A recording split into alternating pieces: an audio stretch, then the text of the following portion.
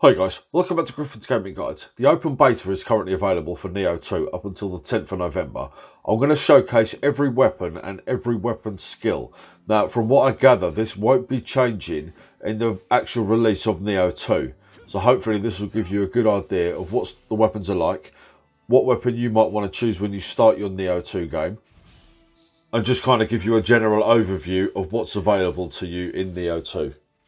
First up, we're going to have a look at the axe. It's one of the most powerful weapons in the game.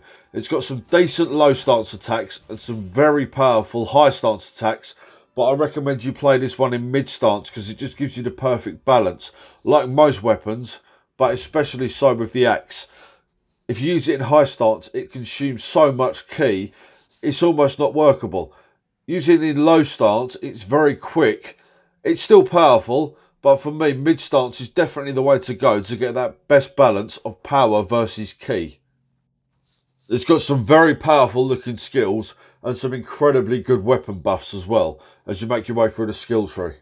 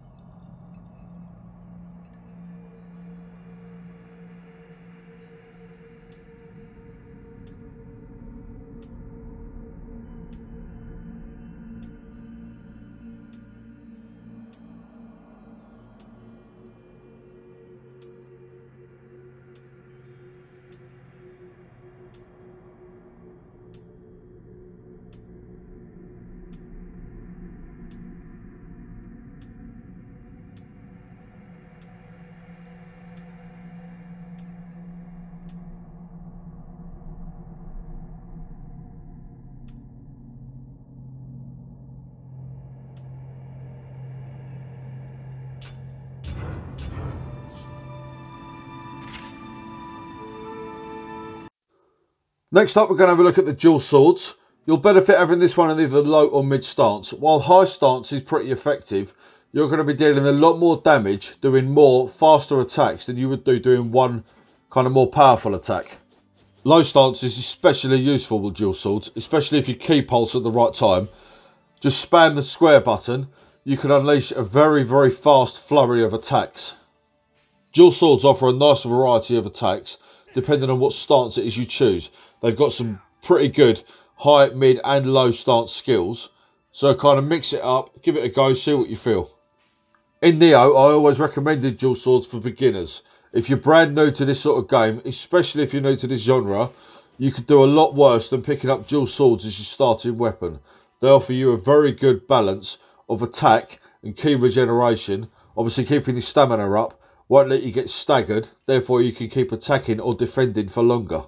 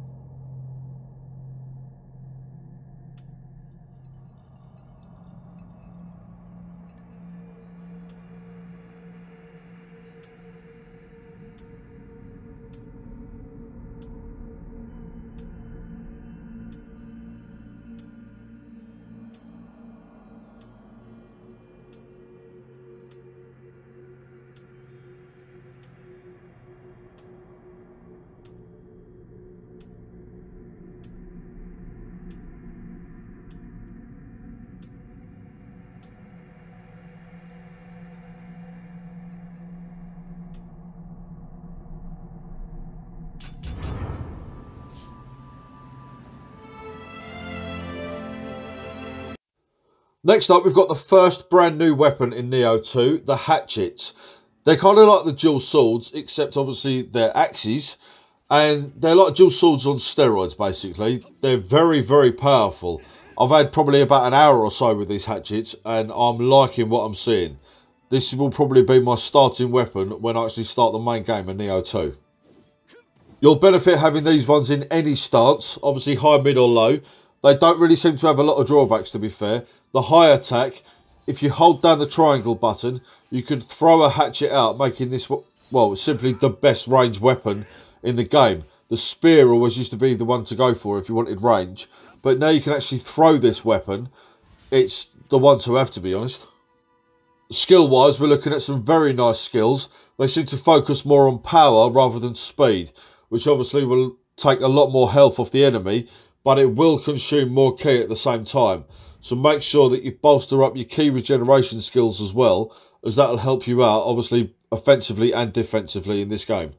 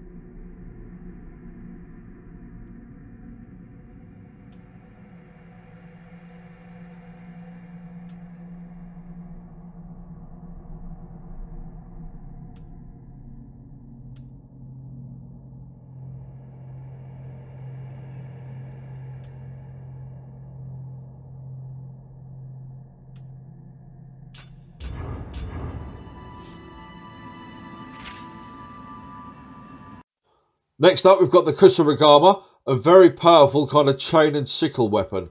It's probably the fastest weapon in the game.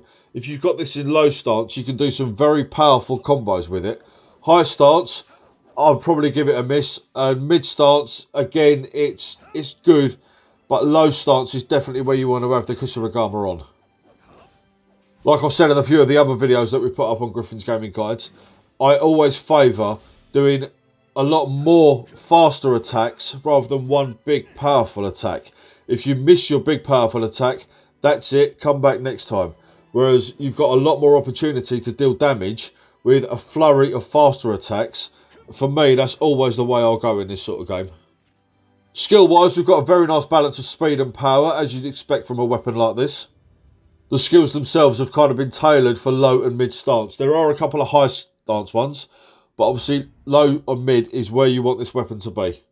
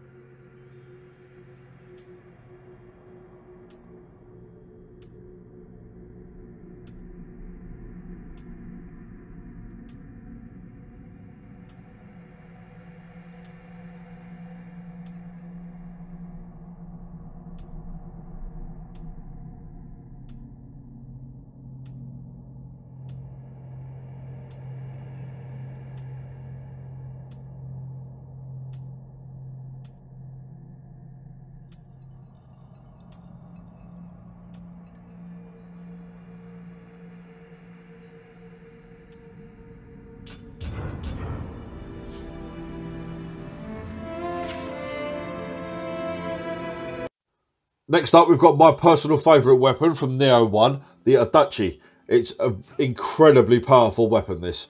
You can use this in any stance and you'll benefit from it.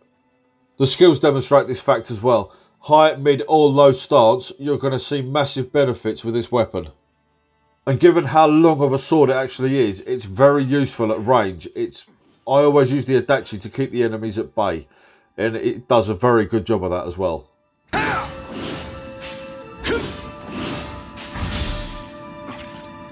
Yep. Huh?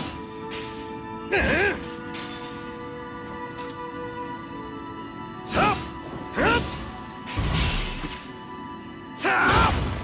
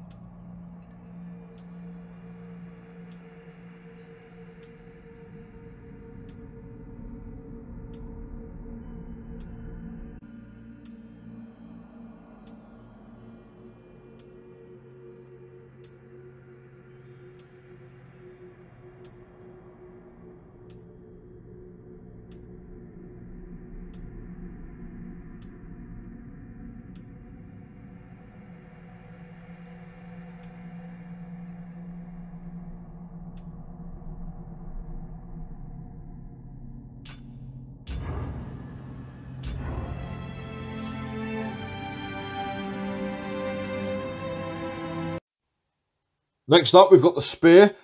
Incredibly useful in low and mid stance. It does some very, very nice combos, and it's incredibly useful at keeping the enemies back.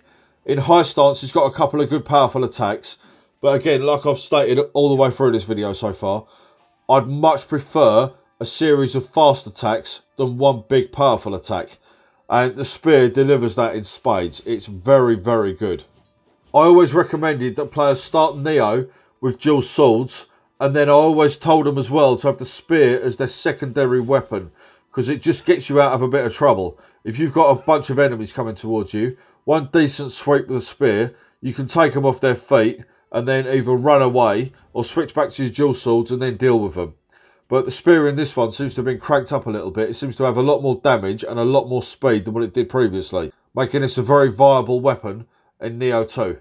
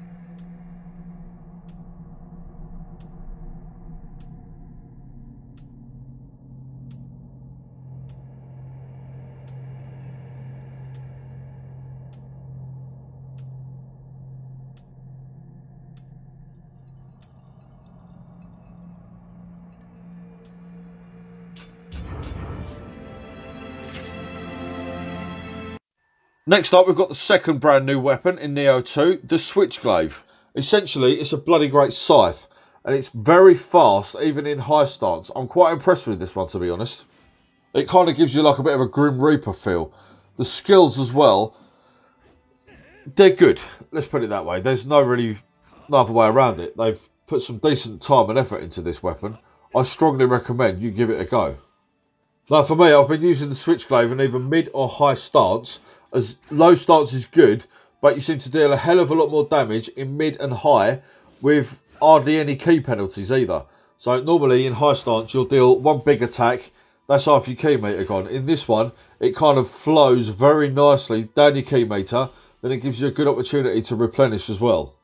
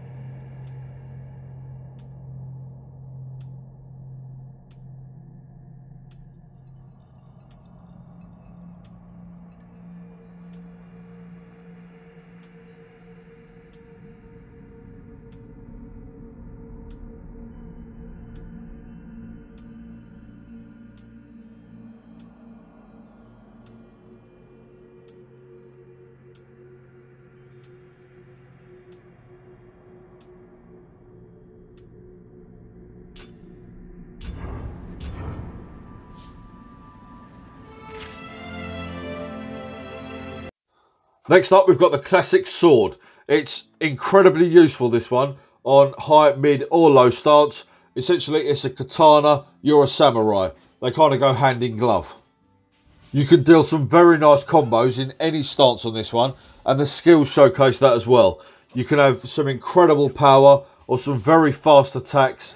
It's probably the most balanced weapon in Nioh 2. And probably the go-to starting weapon for the majority of you out there, and you could do a lot worse, trust me.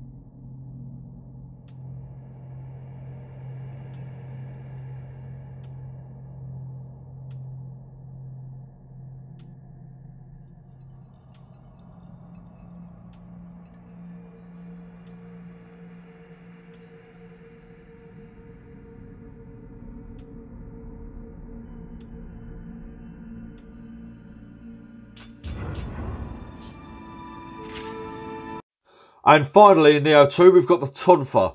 It's kind of like a pair of batons that you'll be using. You can do some very, very powerful attacks with these. And the combos are kind of next level. This is, I'd say, one of the most technical weapons to use. But once you master the Tonfa, the game will become so much more simple for you. Mid and high stance, it's got some very good stopping power. It's almost up there with the axe. I know that's a bit of a bold claim. And a low stance, you'll be unleashing so many fast attacks that the enemy won't really know what to do with themselves. High stance, if the enemy are guarding, it's incredibly useful to break their guard and obviously stagger them, allowing you to do a very powerful grapple attack, hopefully killing them.